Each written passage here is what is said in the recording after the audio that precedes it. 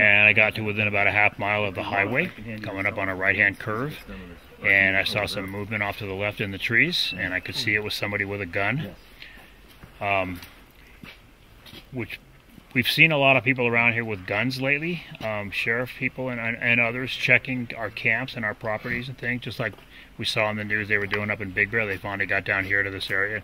We're checking around. So I knew they were around. That's kind of what I thought at first. And then I could tell it was Mr. Dorner. He came out of the snow at me with his rifle pointed at me.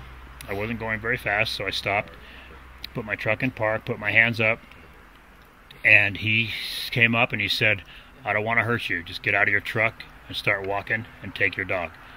And that's what I did. I said, can I get her leash? And he said, "No, just start walking." Was at any moment, did you ever think, hey, I'm just going to try and get out of here? No. Why is that? Because he wanted my truck and I was going to give it to him. He's up at the... You know, it was clear from his demeanor that I wasn't one of his targets, and he just needed a vehicle, and I was happy to oblige.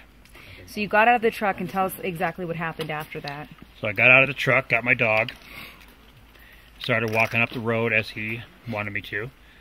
I got out about maybe 10 seconds later. I heard a pretty good sized volley of gunfire from where he was at, 10, 20, 25 rounds, something like that. So apparently he got in my truck and turned it around, and he was going to be heading down the road that I was just coming up on.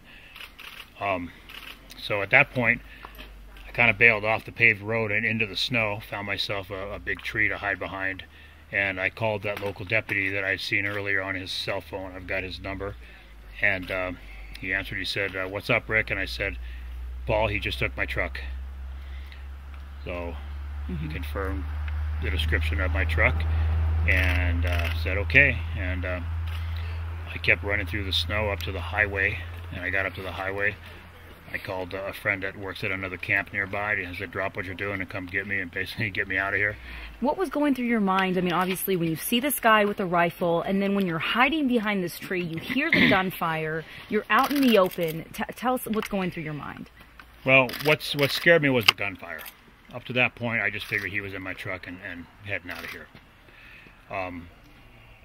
Going through the snow, I didn't know if maybe he was heading up and might see my tracks in the snow or something like that and following me, so I did want to get out of there, and that's why I was running up to the highway, and I just wanted to get out of there.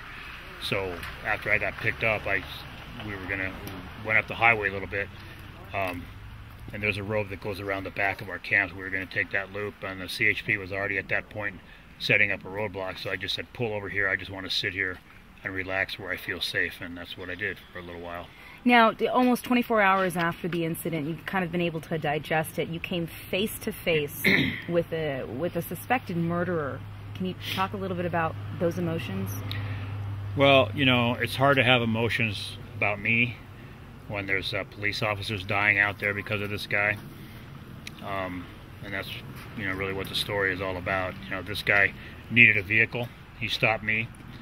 I wasn't one of his targets, but not too long after I encountered him, he found one of his targets, and now we have another officer to bury. So, you know, luckily, you know, he ended it up the way everybody was hoping, as it appears, and you know, we're burying an officer in Riverside today, and now we're going to have to bury one of our San Bernardino deputies here coming up, and you know, that's kind of what I'm thinking. It was my call that sent the officers right to where he was at. You know, I know there's some women up in Big Bear that feel they're entitled, and I wouldn't be opposed to splitting it 3 ways, but you know, hopefully they stand by their offer and you know, feel and do the right thing.